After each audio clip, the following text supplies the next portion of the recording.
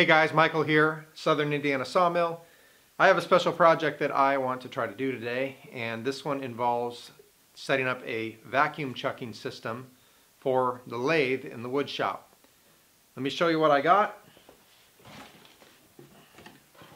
I got a big old box of parts right here to help me do this. So let's lay these things out and I will explain to you the process by which I'm going to set up this vacuum system, all of the things that are required to make it work. And I'm going to do this as I go. There's nothing pre-planned here necessarily in recording this video, so hopefully at the end of the day all of this works. Might be a little trial and error. Let's get to it. So this is a bunch of fittings, as you can see, that I'm going to use to set up the vacuum system. Now, they do make and sell kits that essentially have all of these parts in them, but it's a much smaller diameter than what I'm trying to accomplish here. And the reason for that is because I'll show you later, the vacuum pump I'm using is a good size vacuum pump, and I want to be able to use my vacuum system in the future to plumb it up so that I can use it in a multifaceted way for clamping and fixturing other things. And so I'm going full big bore on this. I want to show you some of these components. So this is a custom piece. I want to show it to you up close. This is made by Robust Tools, of course. Anyone that knows lathes knows the great American company Robust. I do have a Powermatic, but Robust is pretty awesome. And this fits in the hand wheel end of my Powermatic. It's got a 5/8 end on there, and these O-rings essentially form a seal when you push it in into the solid bore shaft through the Powermatic.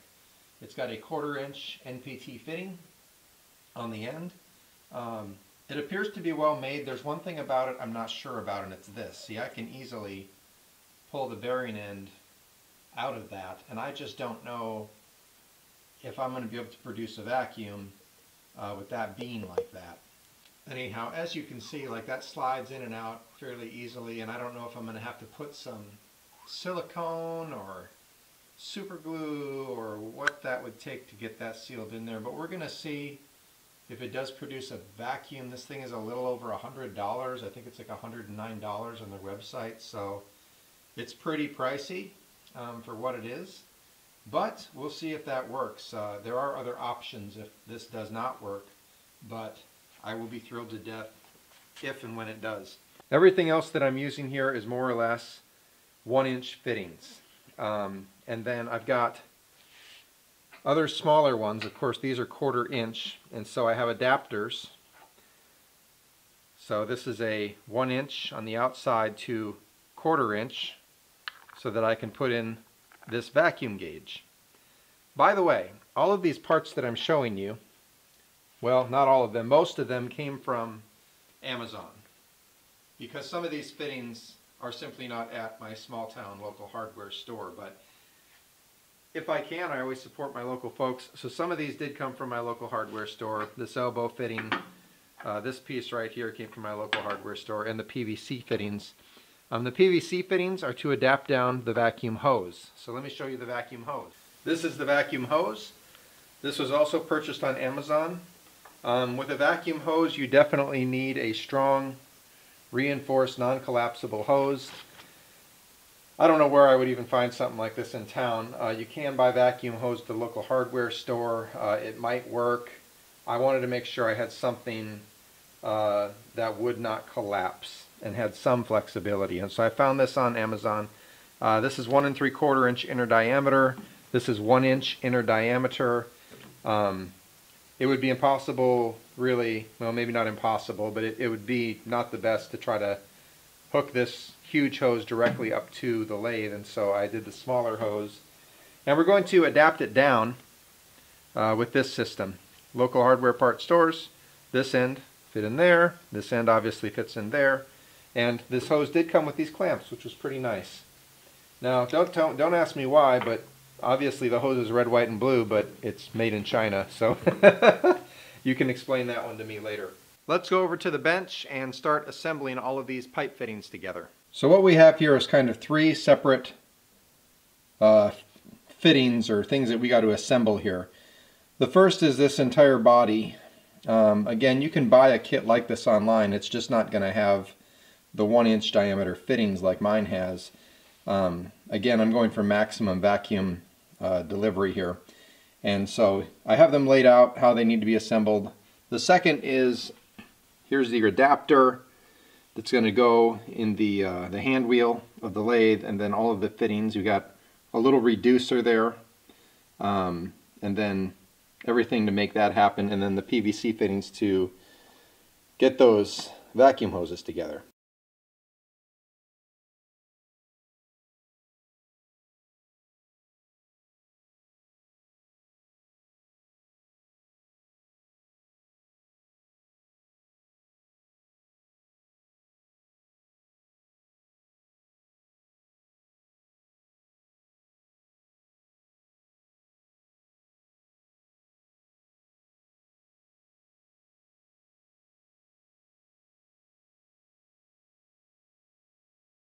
What I have noticed is that this fitting is actually quite large for what I'm going to try to put in there.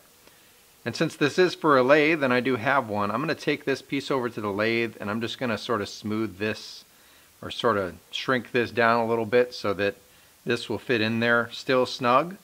But right now I'm not sure I would ever get that on there. So let's go do that quick.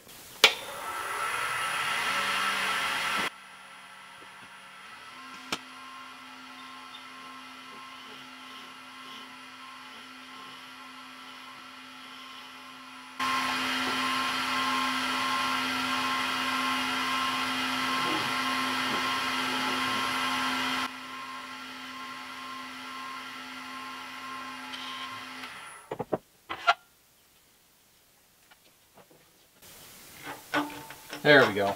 We can make that work. Good deal.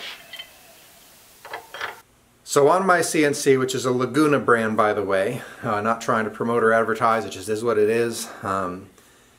When I very first got my machine, the vacuum on my machine worked great for like the first month or two that I had it. And then while it was still under warranty, the vacuum on the vacuum pump on my machine quit working. I had called tech support, we tried to figure it out together, we did all sorts of tests on it, and ultimately what they did was just swap me out with a brand new vacuum under warranty, which was pretty sweet. Now this left me with a vacuum that didn't work, but I thought, man, there's got to be some value in this thing. So I held on to it for basically 6 years. And in my mind I never could figure out why this thing didn't work, because it was getting power, the solenoid was getting power, it sounded like it wanted to run, but I just could not figure it out. So I decided in the last couple of weeks I was going to take this motor apart, take the fan system apart that draws the vacuum inside of the motor. Lo and behold, I found that a mouse had crawled in the exhaust and blocked the fans from spinning. And so once I went in, took it apart, cleaned everything out, plugged it into a new switch, voila, everything all of a sudden works. So that was pretty sweet. So now I have 2 functioning pumps, which left me with a lot of options. I could either upgrade my CNC to be a 2-pump system, which is something that they do with Laguna, or I could have a whole nother vacuum set up in my shop that I could use for the lathe. I could use it for doing future like vacuum bag forming parts, things like that, or even use it for holding fast work and various fixtures and whatnot. So it comes in handy in a lot of ways. Let me show you the pump so that you can see what I'm working with here. This is it. So what you have here is this is an air filter system. This is where the vacuum hose is going to get plugged into. This is a relief valve on the bottom for when you're pulling so much suction so that it doesn't collapse in on itself.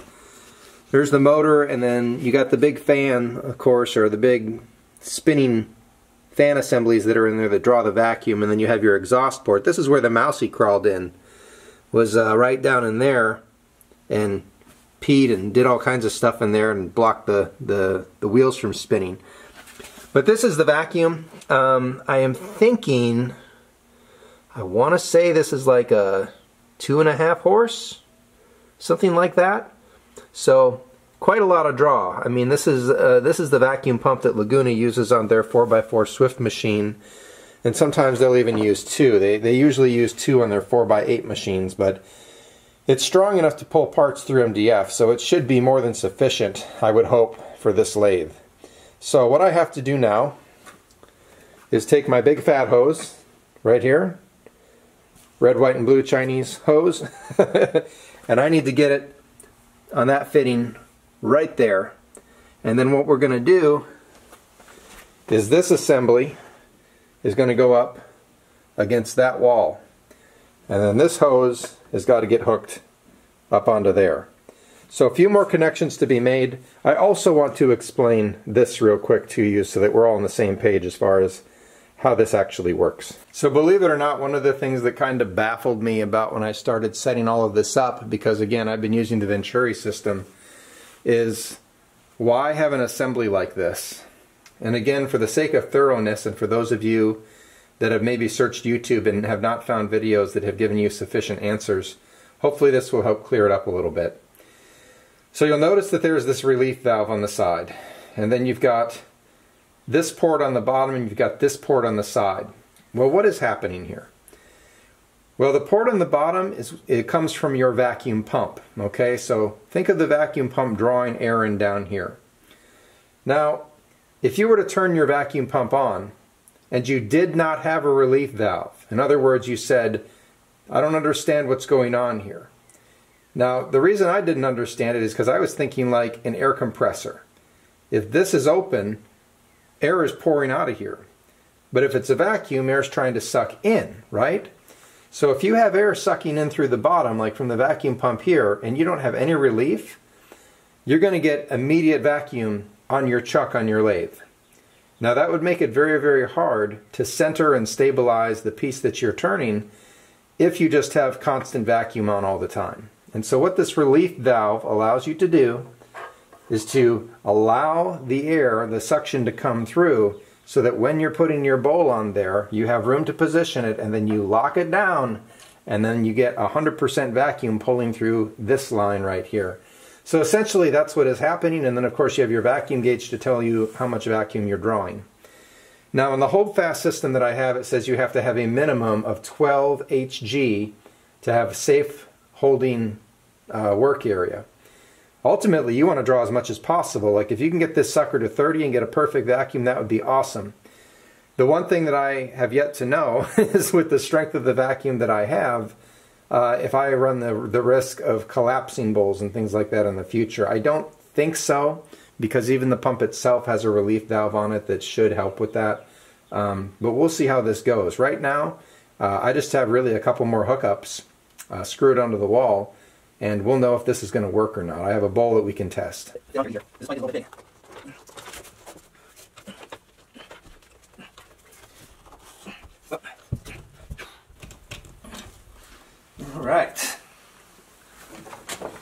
Alright, I made this board here and I bracketed down the entire system.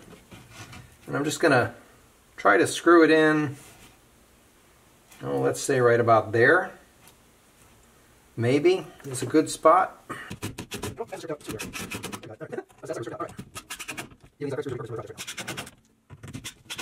Basically now this is the line from the vacuum that is going to come up from underneath. So we're going to try to stick this on here, see how this goes.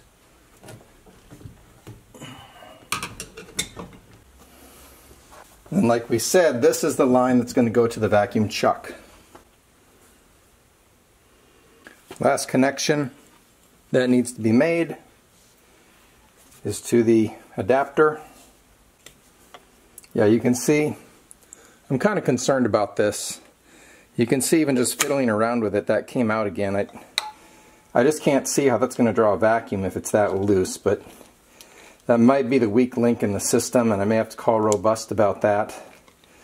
Again, I'm just doing this on the fly, so I'm going to be right along with you when we plug this in and see if it works. So this is pretty simple. Let me show you a different angle. You see on the end of the Powermatic, there's this 5/8 hole that goes all the way through, and this end here simply plugs into that, and it's just the O-rings. And then as this spins, you see that spins freely, and those bearings allow it to spin in there. And that suction is drawn all the way through here. So we're going to put a vacuum chuck on there and get a bowl and see if it works. Alright, let's turn on our vacuum. Good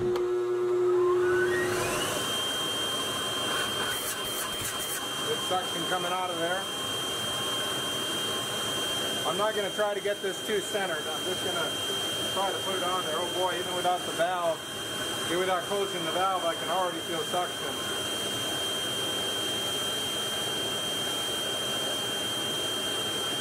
Oh yeah. Let's close the valve.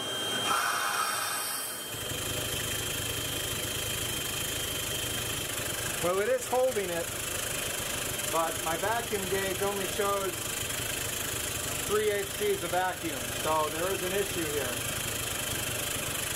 It is holding it pretty firm, but the thing that's bothering me is my gauge is still only showing 3/8 G. So, okay, so here's what's going on with it. It is drawing 3/8 G's worth of vacuum. I think I know what's happening here. The relief valve on the vacuum motor itself is only allowing so much vacuum to be pulled through the system. That may be the issue. I may have made a miscalculation here and not understanding enough about vacuum pumps. Now, this is not all horrible and bad. At the end of the day, I'm still going to have a backup vacuum pump, but I think I need to do a little bit more research, and I think I maybe need the opinions of some of you all out there, few as there may be who actually watch a video about a vacuum system on a lathe, to help guide me in the right direction here. So, as I see it, any other vacuum system I'm going to use is going to cost me quite a bit more money to get into what I'm trying to do here. But secondly, there may be a different type of vacuum pump altogether that I need. My fittings are all 1-inch fittings now. So what does this mean? Do I have to backtrack and redo everything all together? I don't know. There is a good amount of vacuum on that bowl that's holding it. There's a chance that the gauge is not reading 100% correct, but I doubt it. And so we'll see. We got to figure this out. Right now, I am happy with the setup, I'm happy with the hookups, I'm happy with everything except for the fact that I do not seem to be drawing enough vacuum. And so they're not all successes, but all the principles and everything that have been taught on here are, I believe, accurate. I just think I maybe have a vacuum pump issue here. So that's about it. Let's wrap this one up. More videos to come as always in the future. Keep an eye out. As always, if you do like the content, if you like what you see, go ahead and subscribe and continue to follow along. Alright guys, God bless you all. Take care.